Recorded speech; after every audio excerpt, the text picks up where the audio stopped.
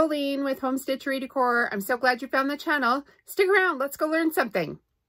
Hey guys, it's Jolene here with Home Stitchery Decor. Today I'm going to teach you how to make these cute crocheted cotton dishcloths with this fun edging on them. I'm using the Bernat Yarnspirations Handicrafter cotton yarn and 4.5, can you see it there? 4.5 millimeter crochet hook.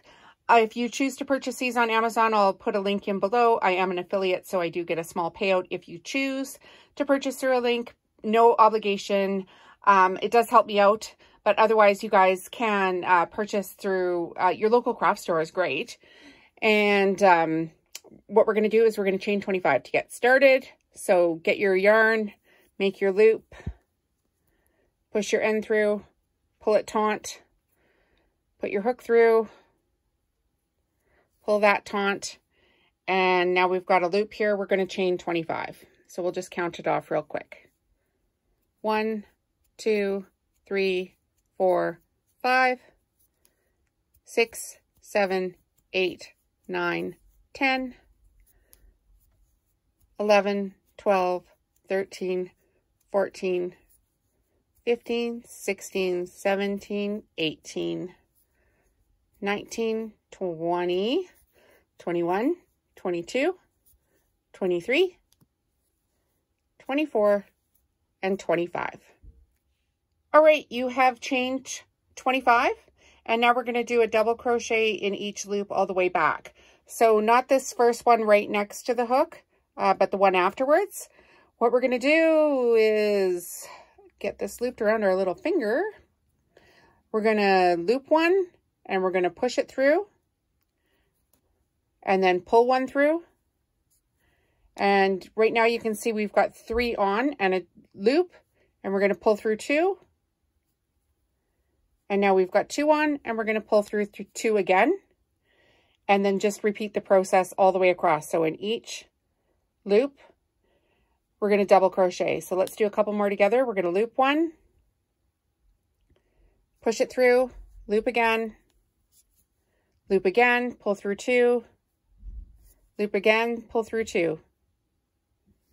One more, loop 1, push it through, loop again, you've got 3 on, loop, pull through 2, loop, pull through 2. And we're just going to go all the way to the end, and I'll meet you there. Okay, we're almost at the end here. We've just got a couple more to go, so I just wanted to come back and show you how we turn. So let's just finish up the couple we've got here. Loop 1. As you can see, I don't go right into this very tiny loop at the very end. It'll just get messy from there. Oh, and look, I messed that up. Let's try it again. Nobody is perfect. Okay, there we go. Through the 2, through the next 2, and now I flip this, and I'm going to chain 2, loop 1, and go into the top of the next double crochet at the top of it here. So it's right at the top, loop 1, and we're going to do this again. We're going to double crochet all the way back to the other side. So loop 1, put into the top of the other double crochet, push it through, loop 1, loop again, pull through 2, pull through 2 more, and again. It's a really simple pattern. We're going to do this all the way to the end. And then we're going to turn. So loop 1, right in the top of the double crochet, push it through, loop 1, pull through 2, loop 1, pull through 2. Okay, so we'll go all the way to the end again, and I'll meet you there. All right, now you've reached the end of the second row, and it's a little bit hard to tell, but you do have to put your last one into this very end of this last double crochet. So you can see it's quite squared off there. It looks like a little step, and you don't want that. You want everything even on the end. So make sure you go right into this very end one, loop through, pull your loop through. Here's your double crochet started. Loop through the first two. Oh, I messed that up. Hang on. Do it again.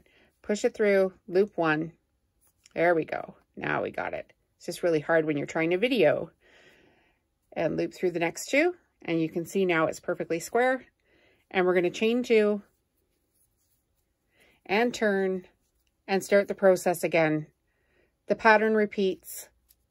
I do 14 rows. So double crochet in the top of the other crochets all the way across for 14 rows. And we'll see how it looks from there. Okay, so we have about 8 rows done, which means it's halftime, which means it's snack time. At Home Stitchery Decor, we love to drink this Spice Cabinet Tradition Salted Caramel Hot Chocolate. It is so yummy. It's a line of their gourmet hot chocolates that they provide. They also do dip mixes.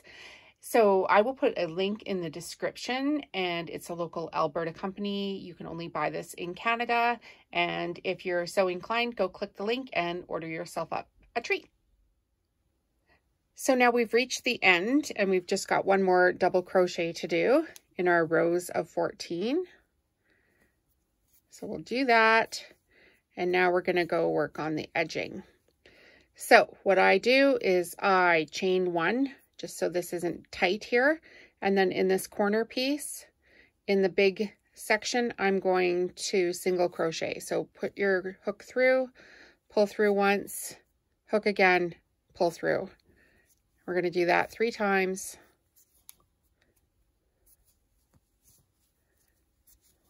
There we go. And now all the way across, we're just going to find some, holes here, and we're going to put single crochets into those holes. And this is going to be the base of our next stitch. So if it's a really big hole, I put in 2, and then I'll skip this piece here and move on to the next really big hole. Put your hook through and just chain 1. We're going to do this all the way around. See, that to me is a smaller hole. You don't want them too bunched together. You want them kind of even.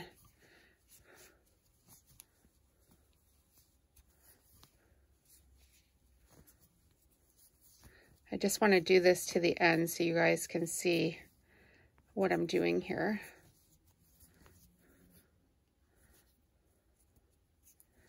Not hard. Once again, just time and patience, right?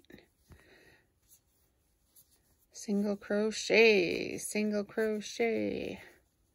What did you do today? I single crocheted.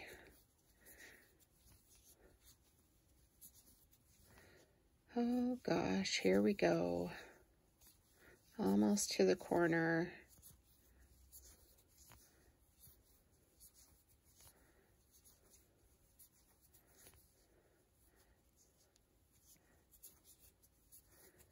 Okay, and now on this first corner again, we're going to do 3, and I like to put it not quite in this big hole here, but on the end piece,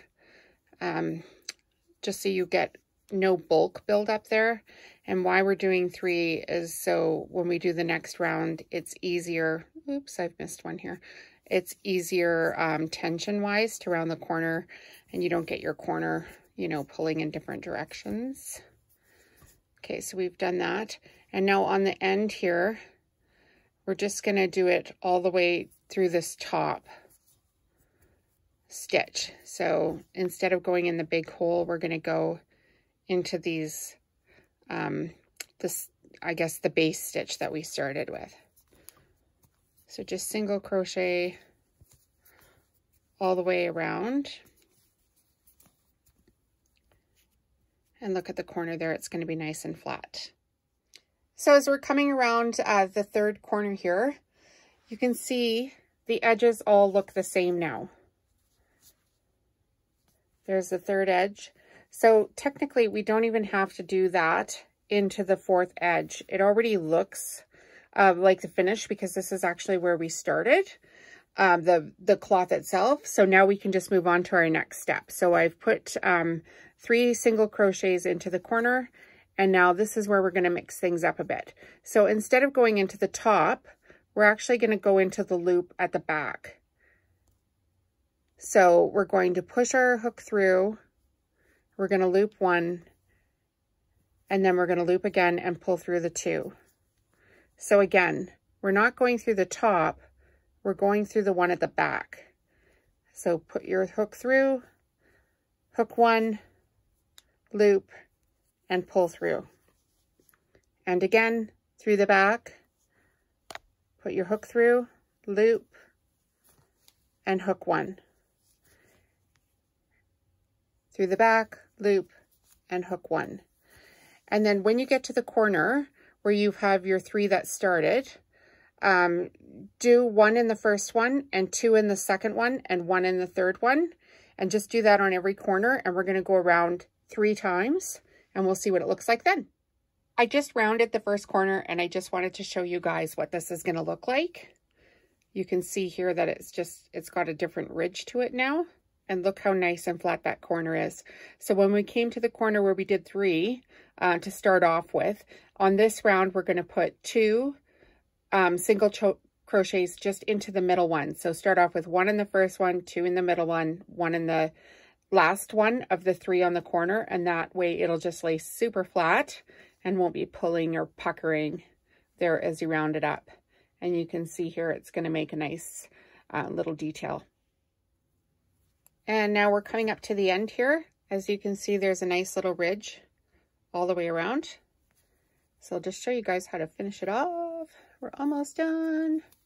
So still with the going in behind, loop 1, hook 1, in behind, loop 1, hook 1, all the way across. If you enjoyed this video and you want to learn more, you can hit subscribe and be sure to hit that bell button so you get notified of when our next video drops. And by our, I mean me. It's Jolene. I'm the only one here, which is fine. I like working in my office here. Okay, so this is the last little loop. We're going to go into the middle one of the 2 that you have on the corner. And we're just going to push it through once and loop it around. And now trim our end and pull it through, and voila, you are done. So this is what it looks like. And now you just need to darn your ends in here. So grab yourself a darning needle and just, you know, start from the corner and go back and forth a little bit so it never pulls out. And thanks for being here today. I'll see you again soon.